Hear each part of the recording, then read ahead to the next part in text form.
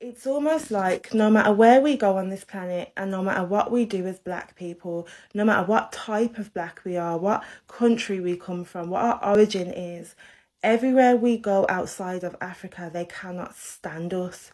Every single nation has a problem with us. Everywhere we go, we are discriminated against. Even in war, we are discriminated against. We don't even have the opportunity to get ourselves to safety. We don't even have that privilege. It does not make sense. We have done nothing wrong. If you look through history, we've done nothing to no one. Like, ever. What are they not telling us about our existence? Why do they want to keep us so oppressed? Why do they want to keep us on the ground? What are they afraid of?